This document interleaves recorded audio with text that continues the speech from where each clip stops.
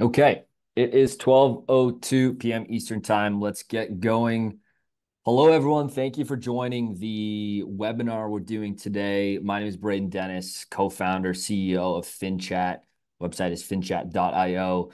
And we've been working with compounding quality here. I'm sure you've seen his anonymous Warren Buffett face on the interwebs, LinkedIn, Twitter, mostly.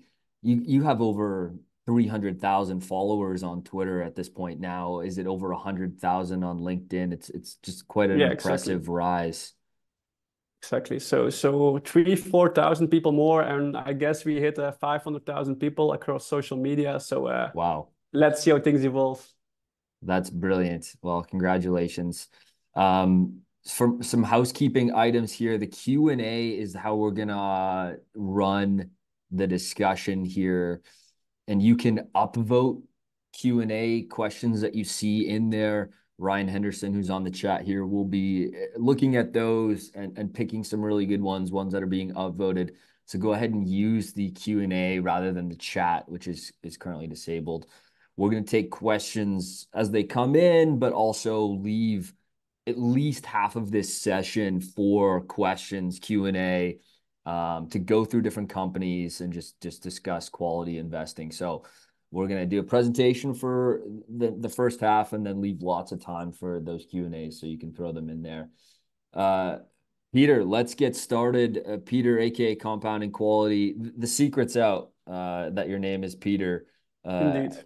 did LinkedIn make you go unanonymous? How did that decision go?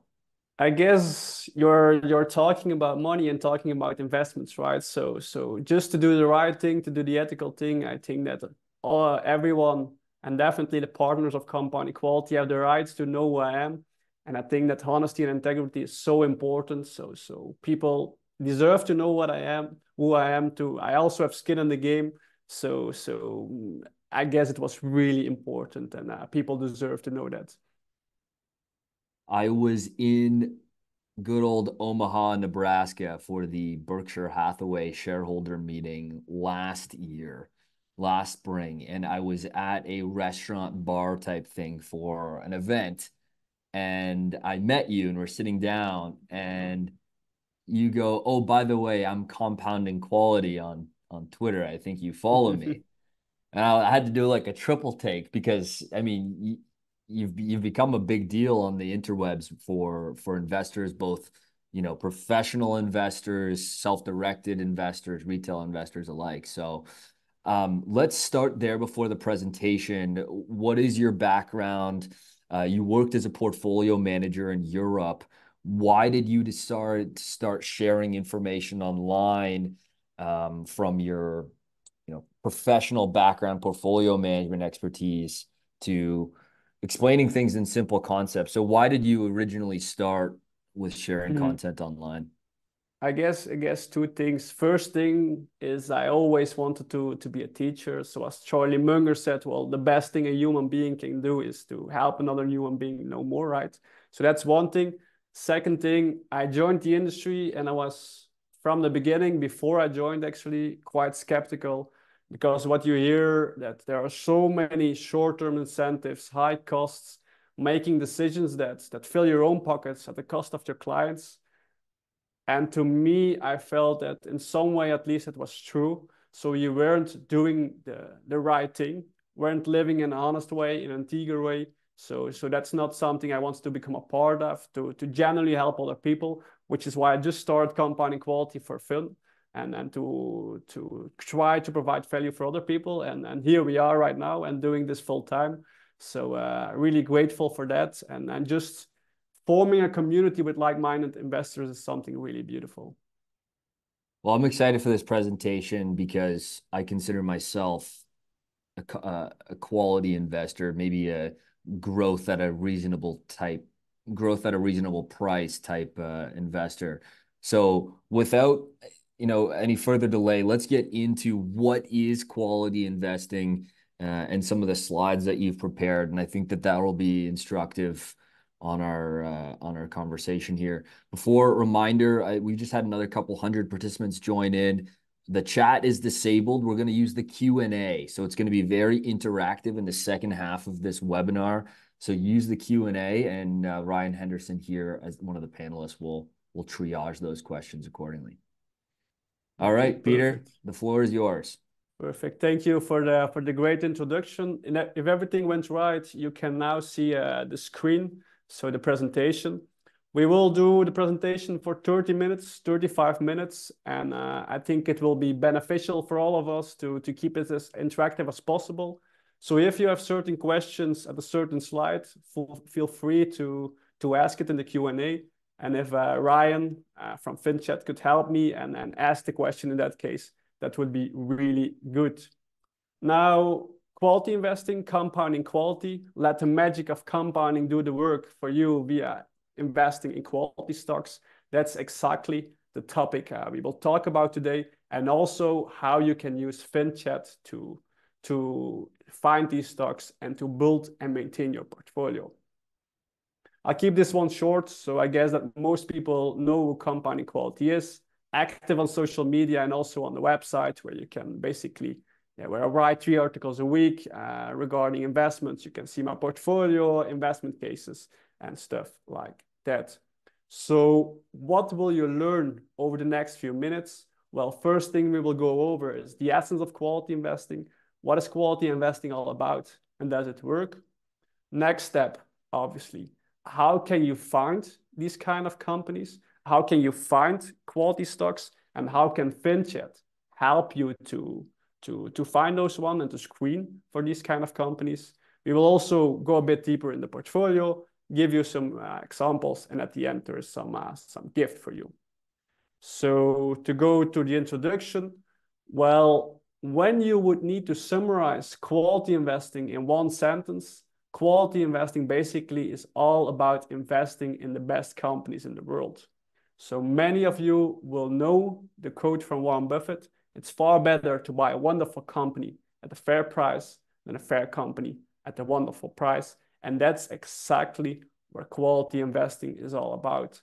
So when you need to summarize it in 3 steps, and by the way, that's based on Warren Buffett, who else on the one hand, and Terry Smith from FundSmith on the other hand, well, you try to buy wonderful companies.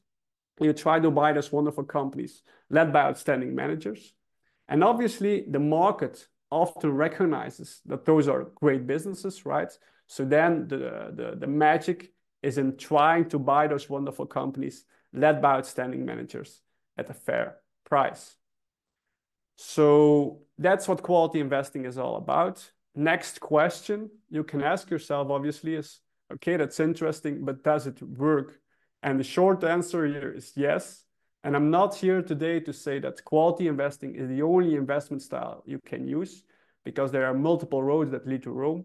But quality investing is definitely an investment style that worked really well in the past.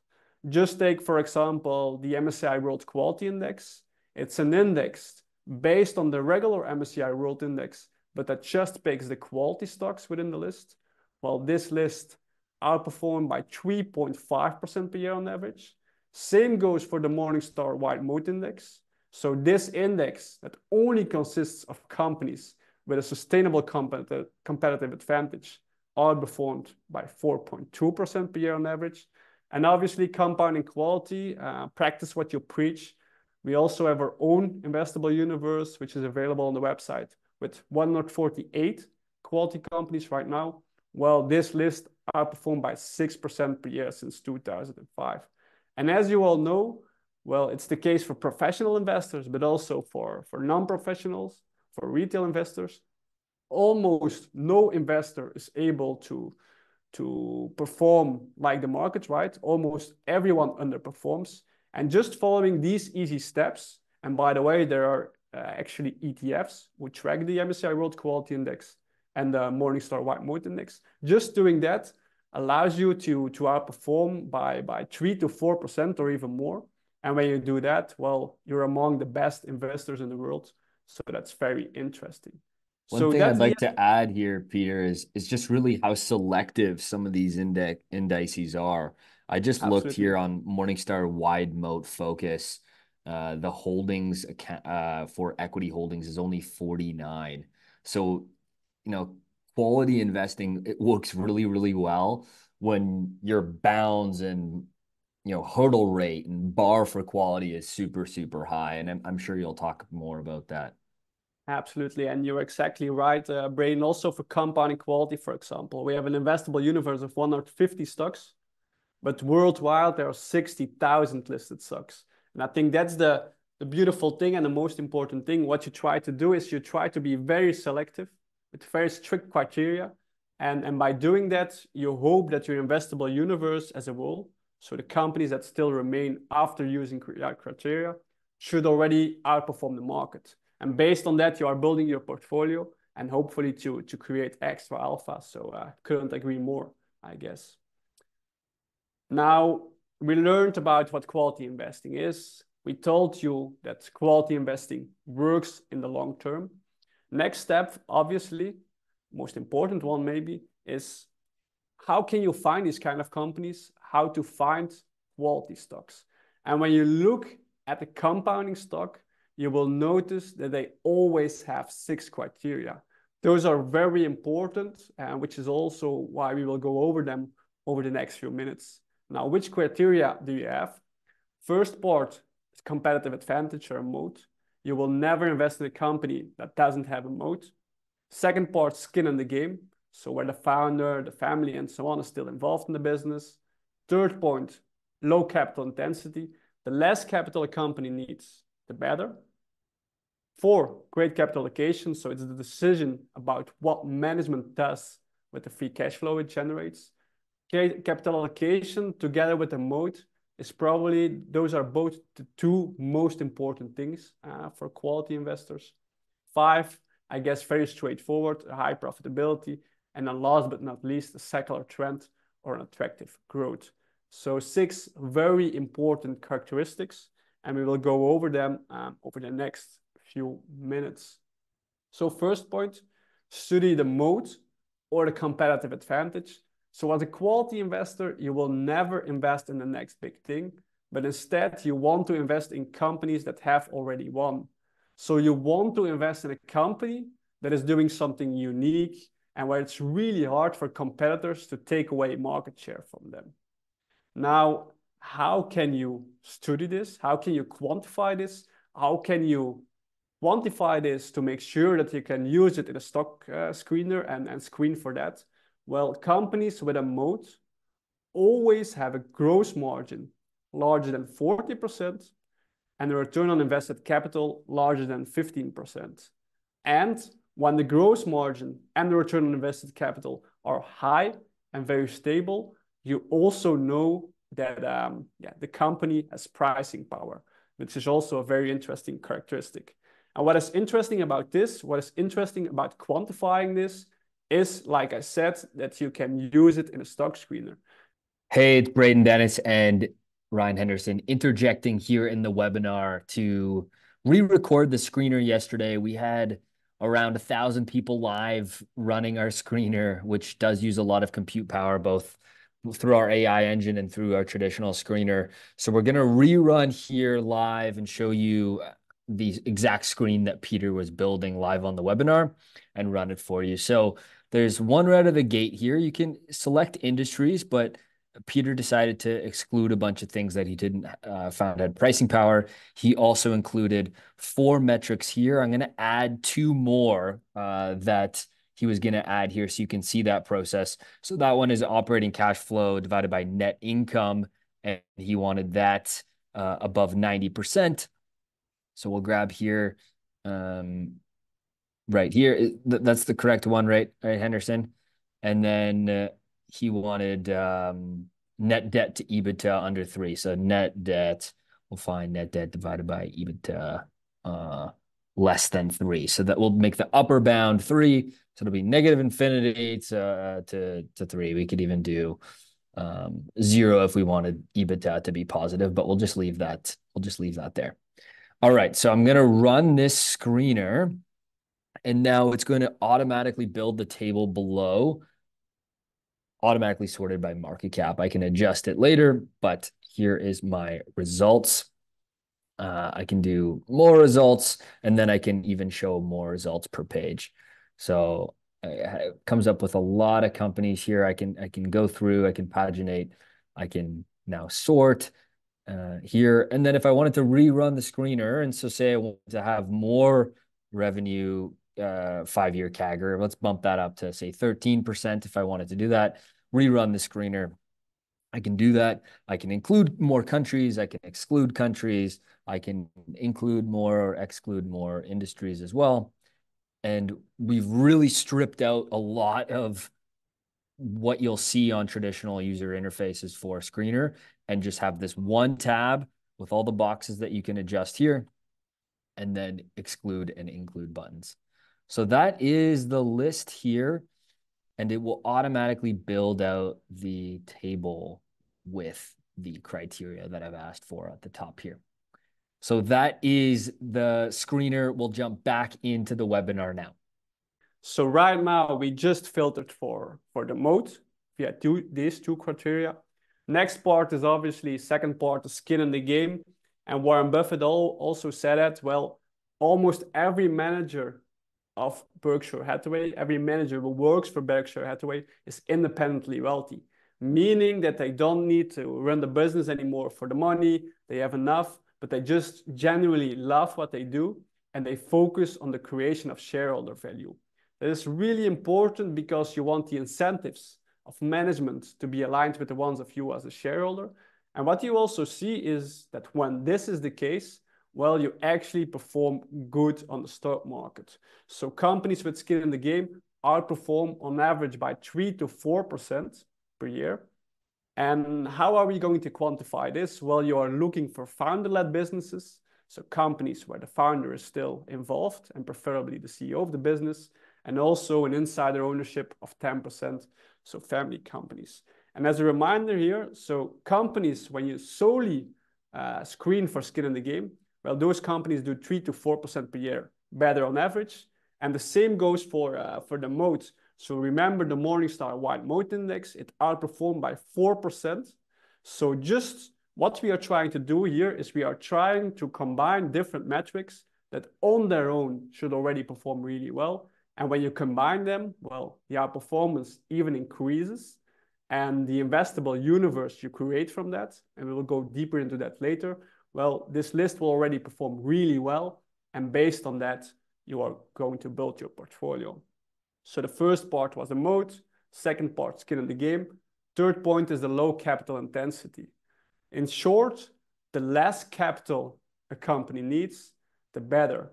And once again, when you would take the S&P 500 and you would take a bucket or create a bucket with stocks, they don't require a lot of capital to operate. And compared with a list that requires a lot of capital to operate, well, you will see that the low capital intensity stocks dramatically outperform the market. Once again, this is also something you can quantify via FinChat. So you want to look for a capex on sales less than 5% and a capex on operating cash flow less than 25%. And here maybe a little side note, well, please look at the maintenance capex and not at the growth capex. I guess that a lot of readers of Compound Equality know that because obviously growth capex also creates a lot of value. And you also see it on the table on the screen here. Well, the portfolio of Compound Equality capex on sales 4.2% versus around 20% for the S&P 500. That's exactly what you want to see.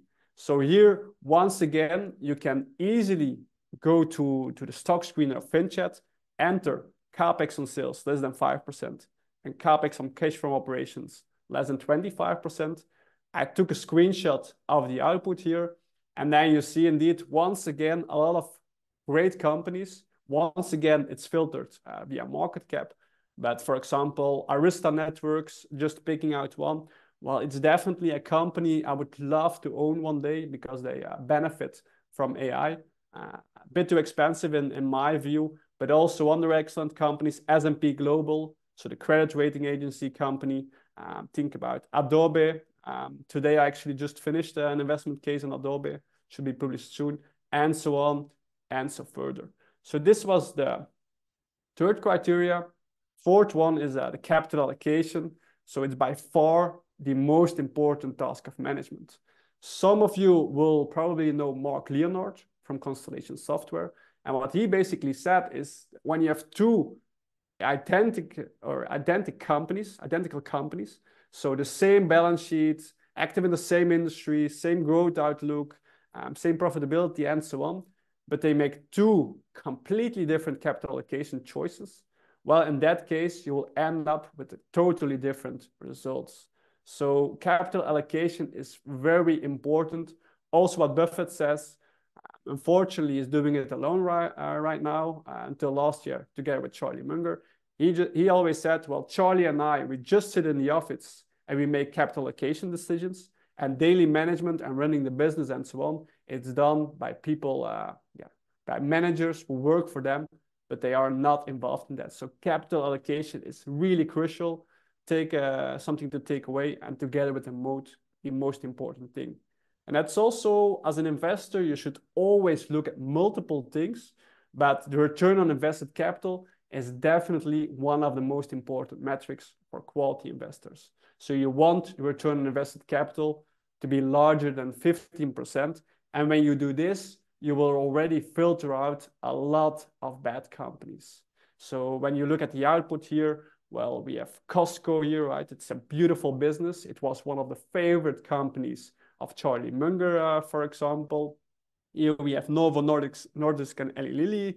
Once again, Accenture is also a beautiful company. Maybe one thing to add is, I think last week or maybe the week before, they published results and they were somewhat less below average. And what's interesting and why I'm mentioning it is that because the results of Accenture are often a good indicator of what will happen to the economy.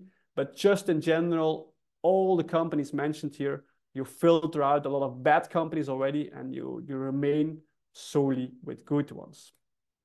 Fifth point here, and I guess this one is very straightforward, profitability. The higher the profitability, the better. So you want to invest in companies that translate most revenue into earnings, but maybe even more important, you want to invest in companies that translate most earnings into free cash flow. So we have, for example, the book Stocks for the Long Run. And in the beginning, I saw in the Q&A that someone was asking for book recommendations. Well, Stocks for the Long Run is definitely one of them. Next month, by the way, I will also publish The Art of Quality Investing. So a new book under compounding quality.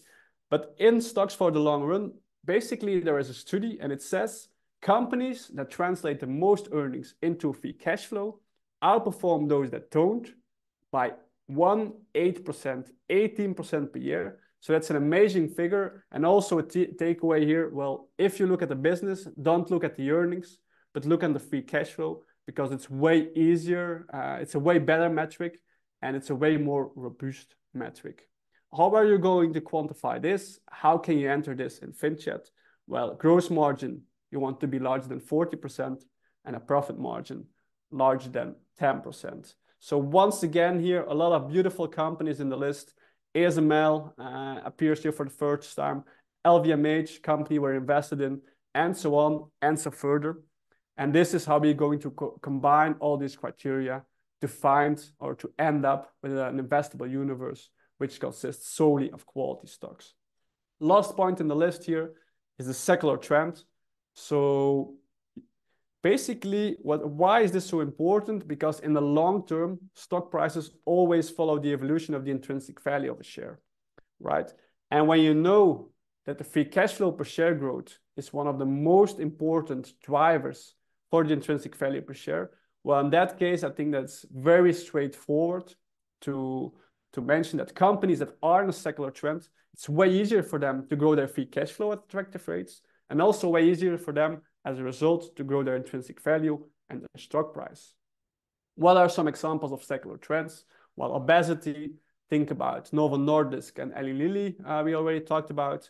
Urbanization, who benefits from that? Well, elevator companies like Otis, Kone.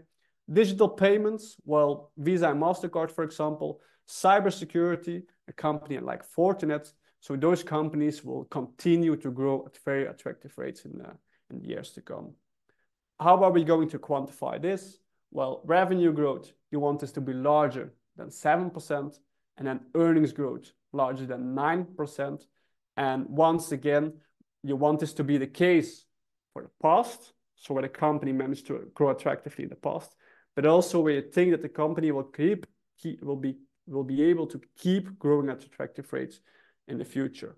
Well, you screen for these companies. Once again, a lot of beautiful companies here: Novo Nordisk, Visa, Apple, Meta, Eli Lilly, ASML, and so on. So those Quick are note, you the, can also use FinChat for forward estimates as well. yeah. You can look at multiple quarters, multiple years in the future for all of those metrics you mentioned and many more too. Okay, exactly.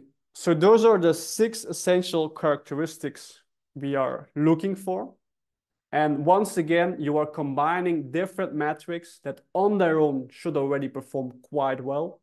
And then based on that, you are building your investable universe. And after that, your portfolio or with companies that only match these criteria and should already do really well. Think about the white moats who outperform by more than 4%.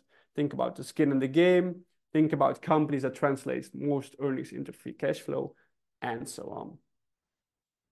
Over the next few slides, I'll go a bit faster, given the time constraints we have, and given the fact that we will have or leave plenty of room open for Q&A.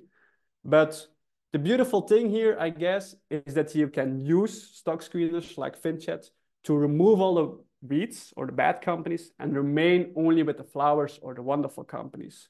And when we are going to talk about the criteria, the 6 criteria we mentioned, well, basically, this is how you can combine all metrics and end up with an investable universe of around 200 stocks that already tend to perform quite well. Again, jumping in here for showing the screener after recording here on the webinar. Just going to add a couple more metrics that Pieter was really keen on during the webinar and try to get this number a little bit lower to around that 150 company universe that he really likes to look at. And that includes gross margin above 40% was one of his key screening criteria. And then return on capital employed as well. We'll do a 5-year average of over 15%. Where's that metric? There it is, 15%. Let's rerun this screener and see exactly what the results come out from the slides here.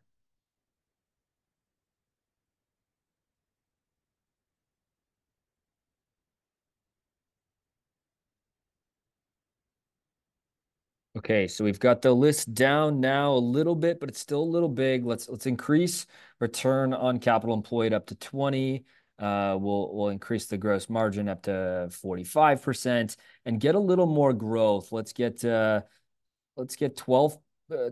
on the top line and 9% on the bottom line per share. Let's run that. I could exclude more industries as well if I'd like. I could even go market cap smaller, but let's just see what we get here. All right, brilliant, perfect. So that's that 154 results. I can get more per page here and scroll through this list. So this is what Pieter was hinting at while building out the screener of getting this quality universe a little bit more narrow, and how saying no to a lot of stuff gives you opportunity and optionality to say yes to high quality companies. All right, back to the webinar. This is an old screenshot of the companies that matched all these criteria, right? So once again, when you do this, you will notice that there are 250 companies left. And I'm quite comfortable to say that when in the long term, so when you would just buy or create an equal weighted ETF, basically, based on those 250 companies, that it will perform quite well in the long term because it combines many criteria that are quality and combined many criteria that on their own should already do quite well. Now, when you look at the portfolio of compounding quality, you see that there are actually 3 buckets. The owner-operator stocks, so 60 to 70% of the portfolio that is invested in companies that are still run by their founder or a family company. Monopolies or oligopolies, where only a few companies dominate the entire industry. And last but not least, cannibal stocks. So quality stocks that are heavily buying back their own shares, right? We don't have too much time, so I'll keep it short here. But the essence here is that the majority is invested in the owner-operator stocks, and that the goal of the portfolio is to outperform the S&P by 3% per year on average. Question you can ask yourself, obviously, is, are we able to outperform by 3% per year? And I think we are, because based on the screen, and this is based on the fundamental criteria of FinChat, our portfolio looks way healthier than the one of the index, right? For example, when you look at the balance sheet, well, net debt on free cash flow, 1.8 versus 5.7. You also see capital intensity is way lower. Capital allocation, return on invested capital, is 3 times as high as the S&P 500. Profitability, profit margin, twice as high as the S&P 500. Our companies have grown way harder than the index on average, and also the outlook still looks way more attractive. And when you even, okay, it's true, when we look at the forward PE ratio, the portfolio is slightly more expensive than the S&P. But when you take into account the future growth, the PEG ratio, it's already way lower. And basically, when you combine everything, you can conclude here that basically our portfolio consists of way better companies, fundamentally way healthier, better capital allocation, higher profitability, and the outlook also looks better, and only slightly more expensive than the index, and even cheaper when you take into account future growth. So when you know that, I guess that it's quite straightforward that the portfolio will continue to do well. And this is also something I quite like about FinChat so far. And basically, this is not a portfolio, but just some companies that I'm interested in. So here you, for example, see the portfolio statistics. So you can basically ask for every statistic you want about your portfolio, and you can edit the metrics. And then you can choose which metrics you want to see, right? And you can just enable them. And that's how you can easily track your portfolio characteristics. And also, when you enter your own companies in the dashboard here, you get the annual reports of all the companies, you get the press releases, you get the transcripts of the earnings call. So basically, insider transactions and so on. So that's something really interesting, and it's really handy to follow up on your portfolio and follow up on the major news that is happening within your portfolio and within the companies that you own. Last but not least, a few examples. Well, Kelly Partners Group, I'll skip this one for today, but partners know that it's a company I truly believe in, and Brad Kelly is an amazing guy. For those who are going to OMA this year, well, Brad Kelly will also be there. So happy to meet him, and as well as everyone in this call who will go to OMA to meet each other there. And the second example I brought to you guys is MedPace. And MedPace is a CRO company.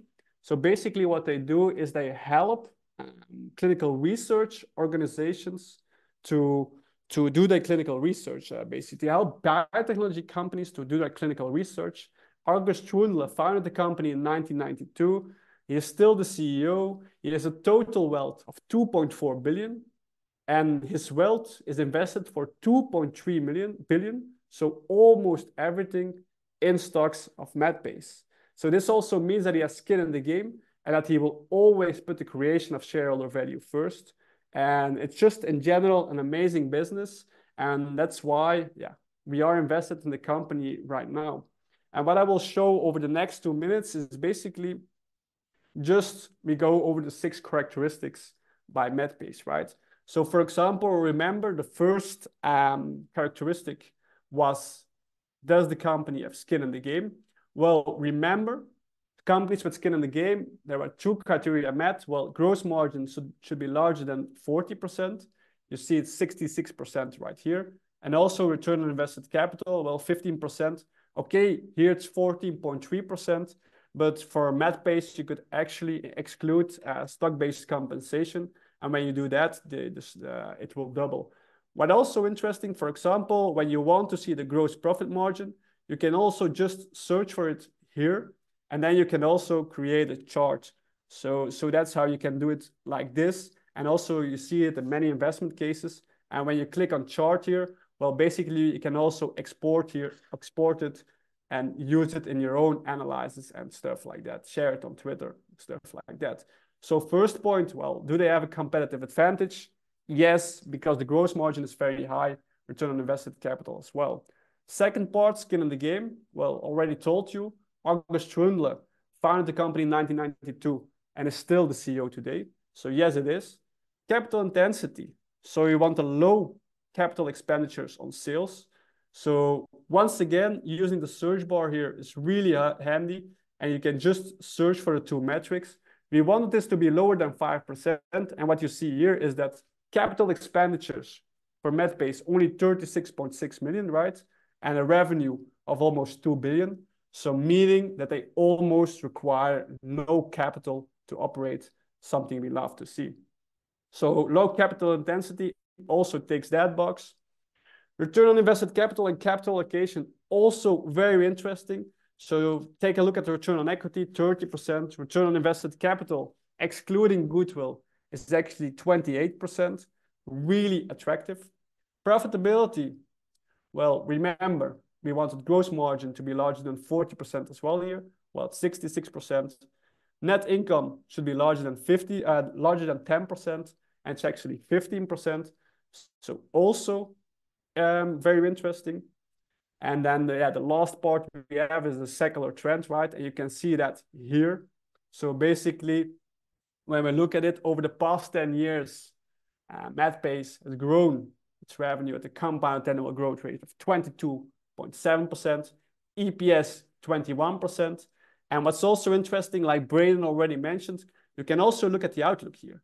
So for example, the consensus of Capital IQ, the consensus of all analysts following the company, state that our EPS should grow at a CAGR of 19.8% over the next 2 years, and the long term by 18%.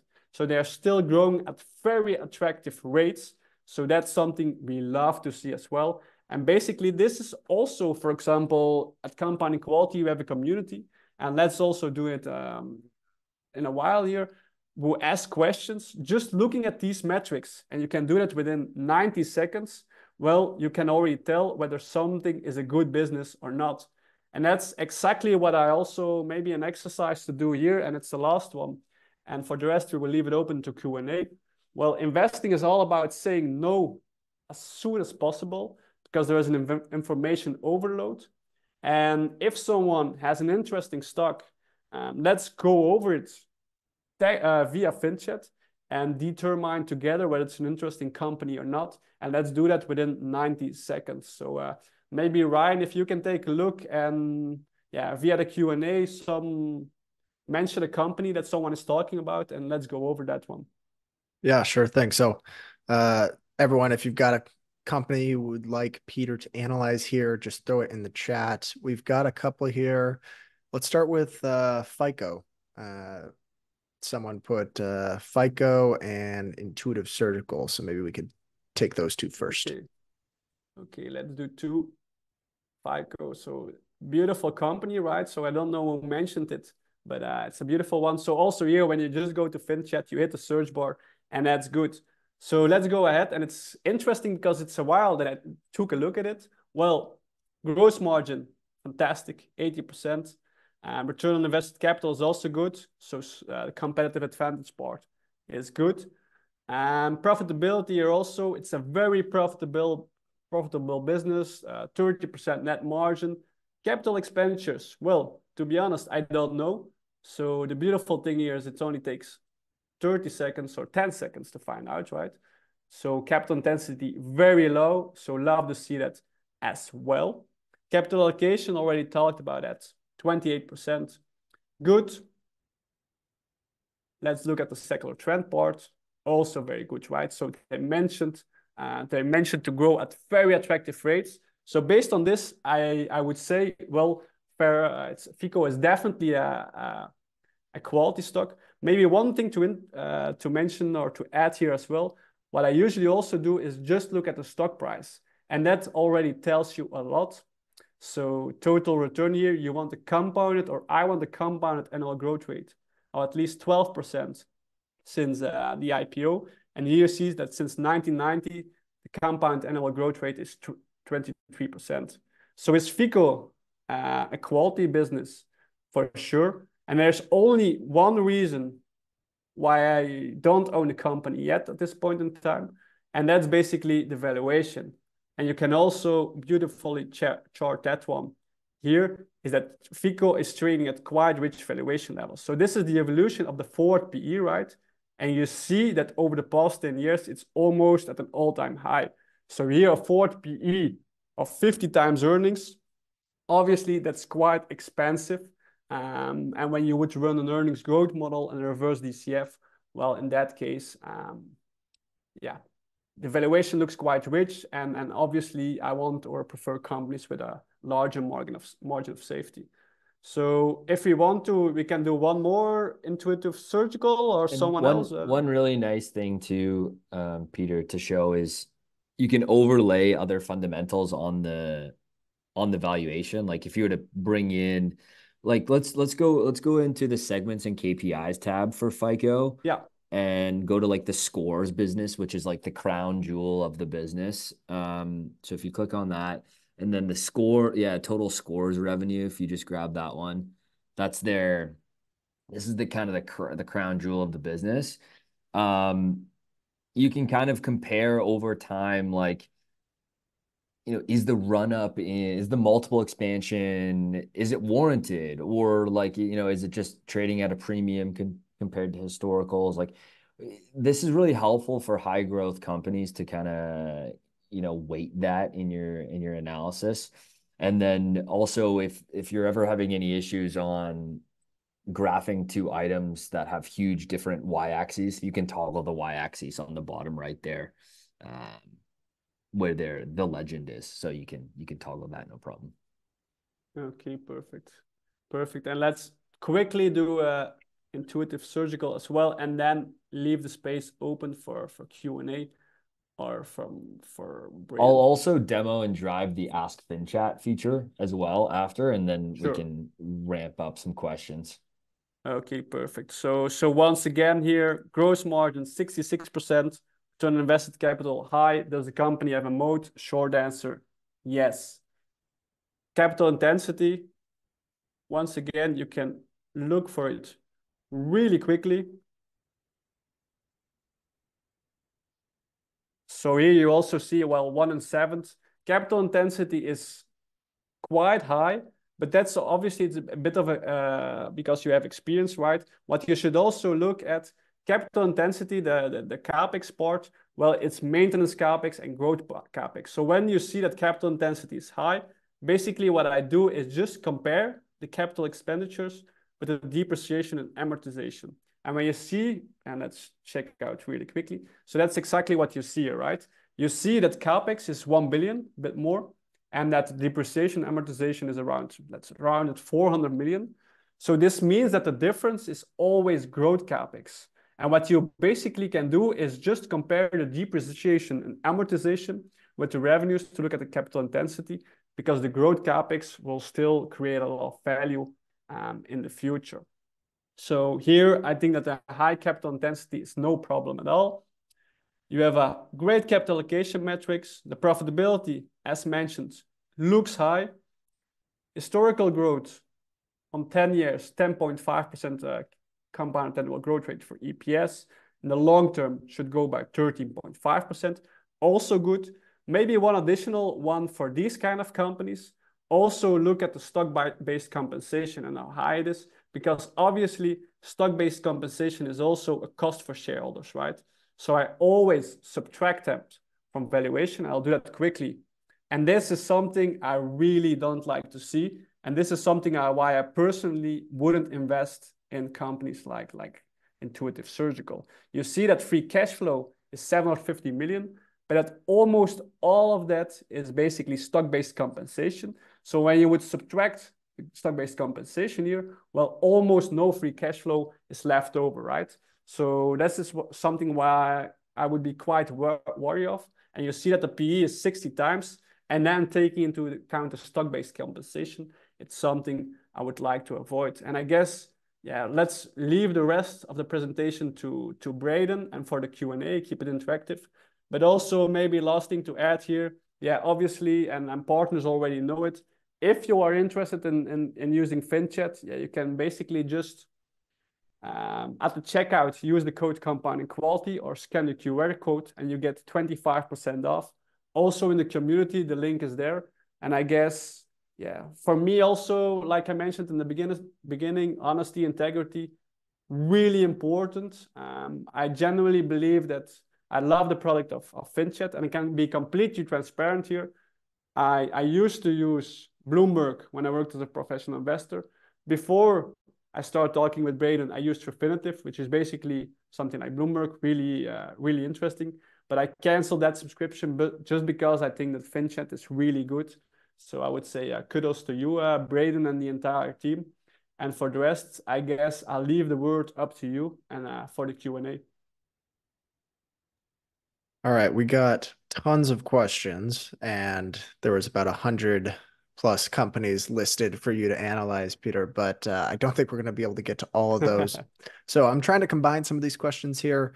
Sure. A lot of the questions were kind of around when you think to sell a business. So what's kind of your exit strategy? When do you think, oh, I'm going to sell this? How long do you let something have inadequate performance to what you're hoping for before you decide I'm going to get rid of this position? Yeah, I think regarding exiting the position, well, two important things when to sell is one, well, life is a game of opportunity costs, and the same goes for investing. So when you are invested, for example, let's take Fico, for example, beautiful business, but you seem to have found another business that is fundamentally as good, but trades at maybe instead of 50 times earnings, only 25 times earnings. Well, then it can make sense to make the switch, right? So when you found more attractive opportunities, this is the first reason. And I guess the second reason, obviously, is when you made a mistake. So when you do your investment case, you make your homework, but it seems like, for example, and let's take the example of Text.z there. For me, well, you made the investment case, you look at the company's moat, you think that the company has a sustainable competitive advantage, but after a while, it seems like, okay, maybe my investment case was wrong and maybe the moat isn't as wide as I actually thought it was. Well, in that case, it's also a reason to sell stock. And the beautiful thing is when you made your homework and your homework was correct, well, in that case, when you buy a compounding stock or a quality stock, the company will keep growing its intrinsic value at attractive rates. And you basically should almost never sell it. So in that case, you can just let your winners run. Okay, quick follow-up. This is kind of a separate question, but how much time do you spend analyzing a company's competitors and the competitive set in general? I think really important when you look at the company, always important to also look at your rivals, and reading the earnings call, reading the 10K of the rivals can provide you with a lot of information. Now, how much time do you spend on that? It's a tough question, right? Probably during the initial phase, the initial investment case, spend a few hours on that, 5 hours, 6, 7, 8 hours. And then obviously, once you start to get seriously interested in a company, you basically also, or what I do is I usually also put all the competitors in a watch list. And when they publish results, I just read their 10K, their quarterly results, their earnings calls, and so on, to also learn for the businesses that you actually own. Pieter, I'm going to share my screen if I can take Sure. over here. I'd like to show exactly how that can be done kind of out of the box too, which is quite helpful. So I just pulled up Walmart here in the top and just went on to the industry tab. So automatically you go to the financials tab. If I go to the industry tab, it's going to bring in just a general subset of companies that are in their comp set and then a bunch of metrics. All of these are editable.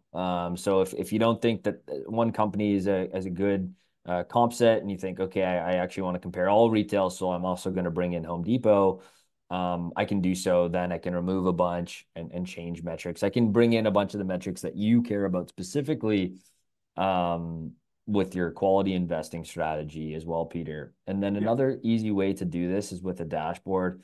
So I have my portfolio, I have my watch list. I can create another one just called quality investing, and I'll add in a bunch of stocks maybe that I found from my screener and have a nice little tracking and notification system as well around those companies, which is super helpful. One thing I wanted to show, we just have a few minutes left. Let's take some more questions. I did want to show the Ask FinChat feature as well. Jumping in after the fact for the third and final time, again, with the overload on our screener and compute power during the webinar. We appreciate that everyone is so keen to try it out live. The feature I'm going to show here really quick is screening with AI. I showed lots of different features during the webinar live. Screening with AI is probably one of the things we're most proud of that works amazing. It's very powerful. And I'm going to build just a simple one here. So I can say, provide me a list of US companies with a market cap of less than 100 billion and growing revenue over the last 5 years by more than 25% per year. So 2 criteria there, I guess third with the country, and then lots of parameters on timeframes, compound annual growth rates, and greater than, less than. So we'll run that screener.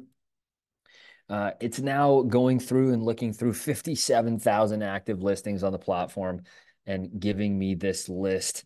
It's really amazing because not only do I get this list summarized, I get a quick idea of what each company does as well, which is quite nice. But I also get this list here in a table.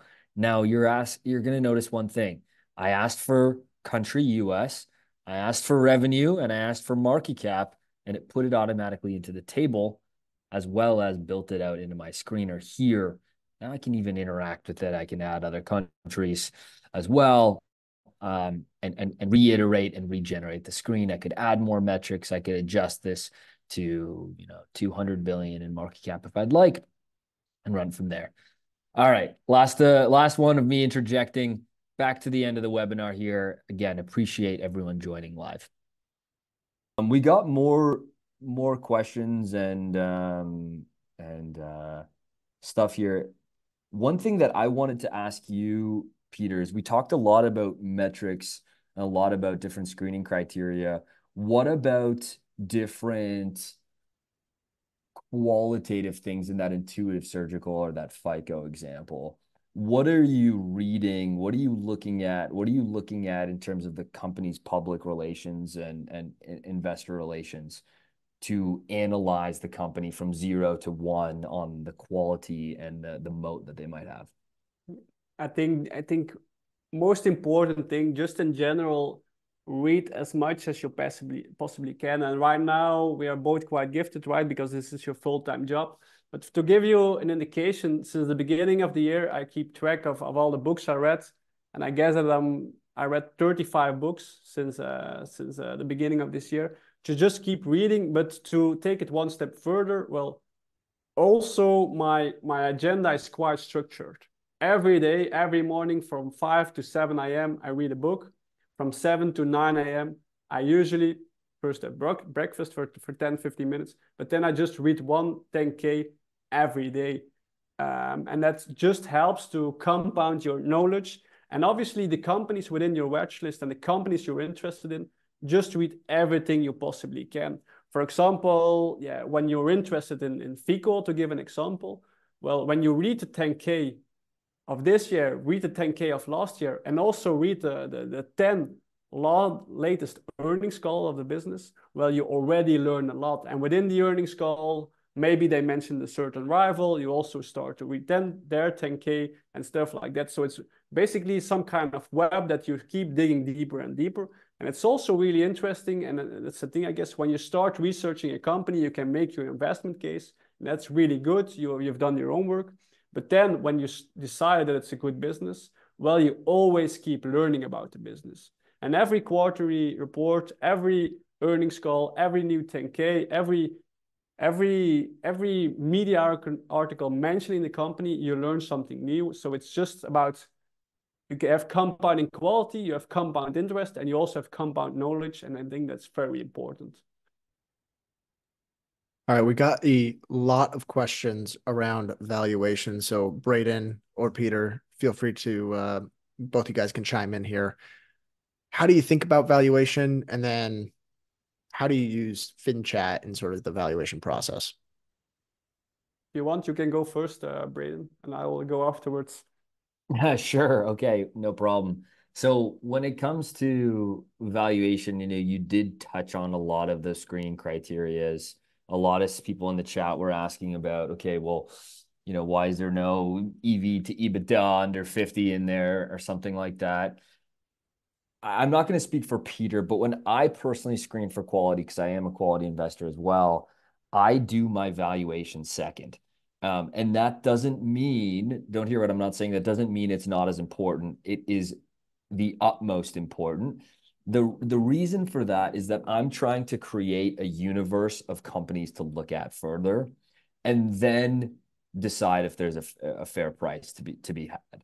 And the reason for that is I want to get a universe of the greatest companies on earth that are growing. They have secular trends behind them. Then they have real sustainable competitive advantages, and then do my work after and determine if they're a fair price to be paid. That FICO example trading at what, 60 times next year's earnings, it's a fantastic business. Everyone knows that. Everyone knows the scores business is kind of like a pure play monopoly on credit rating scores. However, it's growing low double digits. Maybe the score segment's growing a little faster. They have a lot of pricing power. They're also under immense regulatory pressure right now, as of right now, the latest news for that business. So I think that it's a very high price to pay for what is obviously a fantastic business. I think everyone really knows that, but it is quite expensive trading at those types of multiples. So to answer a question around about way, valuation utmost importance, but I do it after I get my universe of names I want to dig into first. For me, basically the same. I remember from the beginning of the presentation, well, basically one of the companies at a fair price, right? So first you look for one of the companies, beautiful management, and after that, basically based on those two criteria, you're building universe, and only after that you are looking at valuation. And regular readers of compounding quality will know that, and I use FinChat actually. I always look at three things when I look at valuation. First thing, and you can do that in 10 seconds, and that's why I do it, because it's really quick and dirty as a rule of thumb. Just chart the forward PE and see, like FICO, for example, well, when it's at an all-time high, you don't want to see something like that, right? Obviously, really quick and dirty and a bit short-sighted. But after that, always do the earnings growth model. So your return as an investor is always equal to the same. It's the earnings growth of the future plus the shareholder yields, plus or minus the changes in valuation. So the earnings growth, well, you can look at that in FinChat. And remember, we showed it. You can look at the EPS long-term growth estimates. So you can use that one. Then you take the shareholder yield, which is a dividend yield, and the buyback yield. Also really easy to find. Can do that in 10 seconds once again. And then the changes in valuation. So for example, let's give an example like LVMH. Well, LVMH today trades at 25 times earnings. Obviously, what I'm trying to do next is I'm trying to look for a reasonable long-term average valuation level for LVMH. So for me, that's around 20 times earnings. And basically, then you make the assumption that the PE will go down from 25 times earnings to 20 times earnings. And you take that into your calculations. And when you do the math, and it's easier on paper, but you do the earnings growth of 10% plus the shareholder yield of 2% and a yearly multiple contraction for LVMH around 2%. Well, you get an expected long-term return of 10% for LVMH. Then the question is up to you to determine whether a return of 10% per year is good for you or not. So that's what I do for every position. Last thing is reverse DCF. So basically, you just look at what is implied in the current stock price, right? So when you want a return of 10% per year, at which rate should the free cash flow grow over the next 10 years in order to achieve that? And for example, for LVMH right now, it will be around 10%, something like that. But when you know that Bernard Arnault has said during the latest earnings call that they will keep growing their revenue organically by 9% per year, and that should translate in a free cash flow growth of 13 to 15% per year in the years to come. Well, in that case, you see that the growth implied in the stock price is lower than the expectations of management, and also your own expectations. And that's an indication that the stock might be undervalued. So for me, I don't use TA, technical analysis, or something like that. Just buy good businesses at prices that make sense. Wonderful. That basically wraps up the core of our presentation. I'm going to stick around for a few minutes and answer some of the most common questions that we're getting here about the platform. One I've seen a lot is, does it have, stocks in Turkey? I saw was one of the questions. Does it have stocks in Japan? Was one of the other questions. It has all public listings globally for all equities. Another question, no, it does not cover crypto. It's a platform for global individual equities. And the data source is another question that I'm getting a lot. We use a combination of the FinChat data feed for segments and KPIs. So if you're talking about Netflix, you can track their membership counts, that kind of stuff. And then estimates and consensus estimates and fundamental financials are from S&P Market Intelligence. So all the data is really high quality and institutional. Yeah, there's 250 questions here, so we can keep hacking away at people on them that people want to stick around, but for people that got to get back to stuff, totally understand.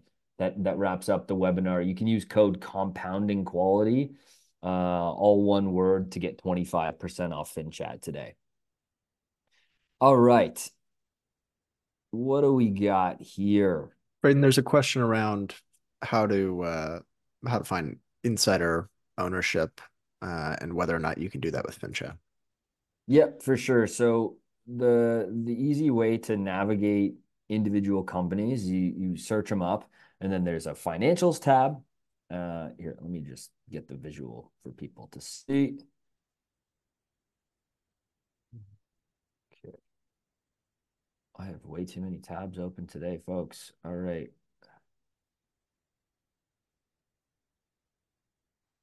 So there's the financials tab. There's the earnings tab. This is where you're going to be able to see the earnings call, and you're able to listen to the audio right in here. It's awesome. It'll coordinate with the transcript right here. You can see the report, which is this is for Q4 2024. So this is like their press release that they announced their Walmart's results. And if necessary, some companies will also report slides. So this is their financial presentation that they do every quarter. It's really nice, really easy to go through. Next is analysts. So this is forward estimates. Revision histories and revision trends are also shown here. Price targets. So you can see also price targets on the high end, the median, and the low end.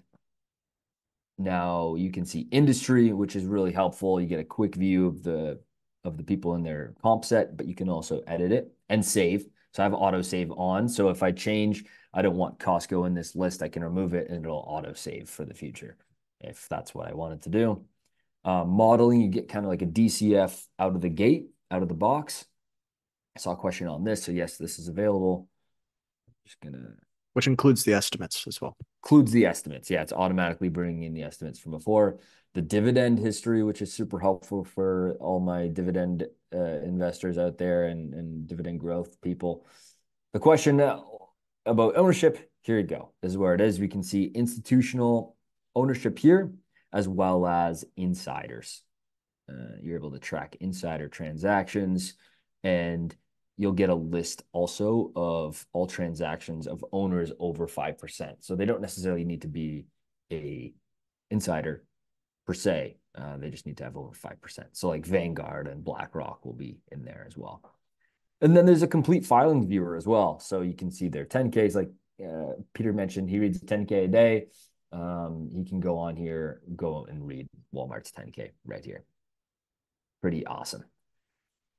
So that answers your question, and also answers probably 15 other questions there in the chat.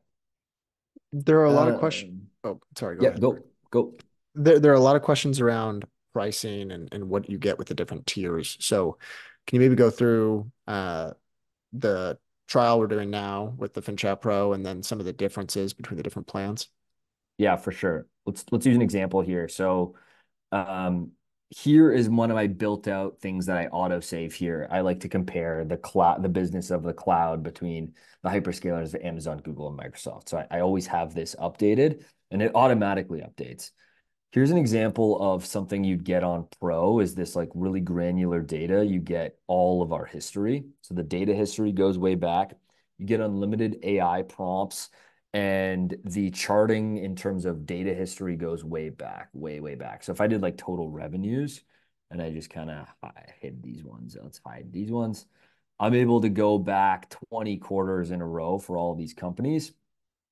I can do it by company here as well. And you're just getting a lot more quality of life. The screener results are way longer. You can auto save more tabs. You can build more dashboards. You're unconstrained on the notifications. On FinChat Pro, there's just no really constraints. You get everything. And then Plus, which is the middle tier, which is just $29 a month, gives you almost all the history, but without a lot of the like unlimited aspect of it. So if for those who are budget conscious, it's a great option to get, a good amount of the product without maybe all the bells and whistles. Whereas FinChat Pro, if you're doing serious investing, and take your portfolio management and research very seriously, you're not going to run into any limitations with FinChat Pro. You get everything fully unlocked. Okay, looking through some of the other questions here. You've already touched on the transcripts. Um, Maybe, I guess, a question for Peter to give viewers an idea of the value that they get out of it. What are some, what are parts of FinChat that you use the most? I know you talked a lot about the screener. Are there other pages as well? Yeah, I guess I'm a fundamental guy, right? So I preferably love the fundamental data and also the earnings call transcripts and so on. And something I also really love and something we also didn't touch about upon earlier this meeting is I guess, and correct me if I'm wrong, Braden, if you have the pro subscription, you can also download all the fundamental data in Excel. So for me, that's also really interesting. So via the FinChat add-in to get these data right, and Not really. Kind of. You can't export the data just like with one broad click. You can from the dashboard. yeah. From the dashboard, if you create all of your portfolio and all those metrics, you can think of the dashboard as like your own Excel plugin that's always updated because the pricing's real time Mm-hmm. and all the data comes in right after the quarters come in. So the dashboard is a good way to think of that.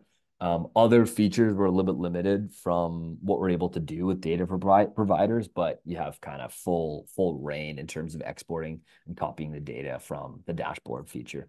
Yeah, exactly. And also, I saw it in the Q&A, some people asked about the recording and stuff like that. I guess the presentation, so the PDF of the slides as well as the recording will be made available to all of you quite shortly.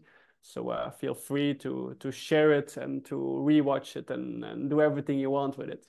Or that's the No, Yeah, that's within exactly reason. right. Yeah, there are some questions around tracking super investors as well. Braden, do you want to kind of show off that feature and what we've got there? Yeah, super fun. So if I'm just curious about the buff dog, I can just type in that, and I'll type in Warren Buffett, and I'm just going to get the Berkshire Hathaway 13F view in a really nice, concise way. I'm going to get all these kind of stats, and I'm going to also get changes in the portfolio over time. I can see the entire portfolio if I just show 100 here. I'm going to see that portfolio. I can see how it's changed over time. So say I wanted to see, okay, but what was it like in Q4 of 2016? So it's kind of nice to kind of go back and just see this stuff historically, as well as if I go into the companies, I can look at all the companies that are in the holdings today and see the history of it as well and how much. So here's the historic Apple position from Berkshire and how it's climbed up as such a big part of the portfolio and when they kind of went all in. So you're able to see that historical. And then filings directly from these 13F filers is in the third tab here. So I can see that. You can see here as it loads what you would get when it's locked when you're not on a pro subscription, for instance, here. And I can go on my admin console and show you what that exactly looks like. And every time I share my screen, just on Zoom, Google Meets doesn't have this issue, but when I share my screen on Zoom, it makes my browser very slow. But yeah, so that gives you hopefully a good overview of the different things you can do with 13F filers like a Buffett. Yeah, the other tab that I personally really enjoy there is if you look under the investors tab, there's the hedge fund letters, Yeah. and we compile all of them into one list. And I think it's really useful if you like tracking hedge fund managers and you like seeing what they write. There's always some, they're all right there, and I personally love going there to read different letters. Yep, good call. That's a good little aspect of it as well.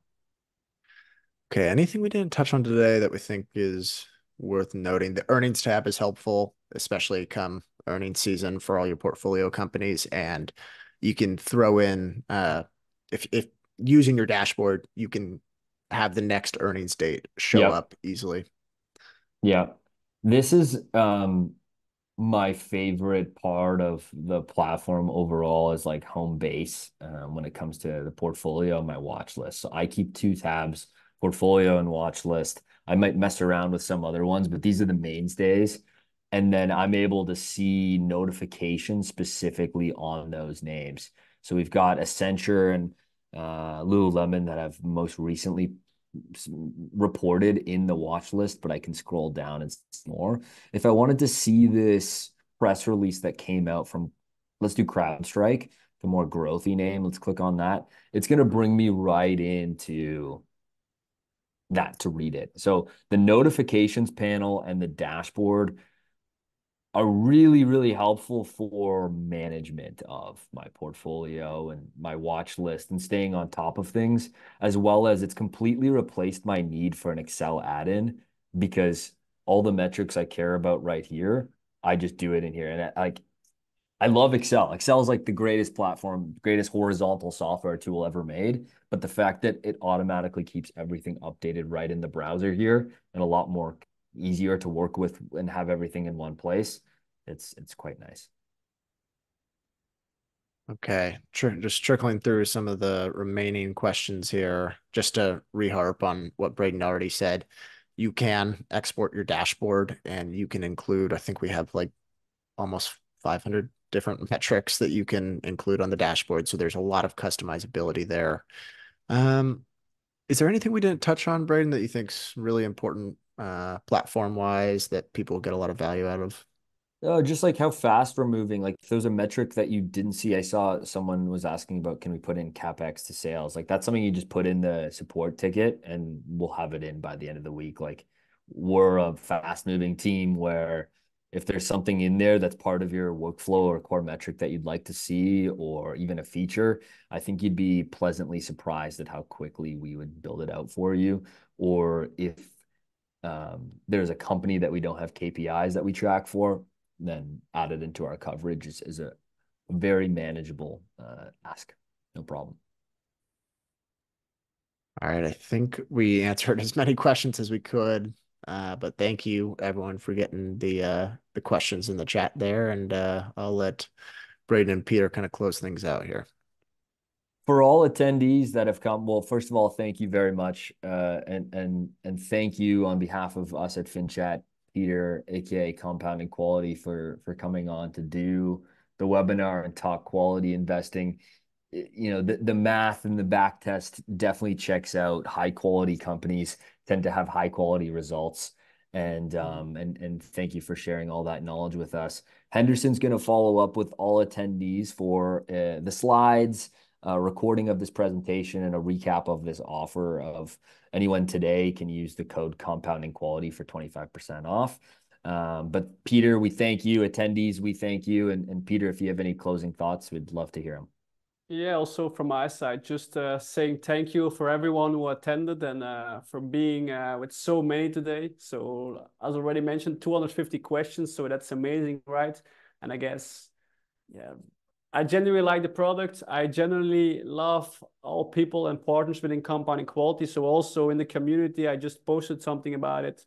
Feel free to react on that. And if there's a certain question that wasn't answered, just copy paste it there and I'm happy to go over it.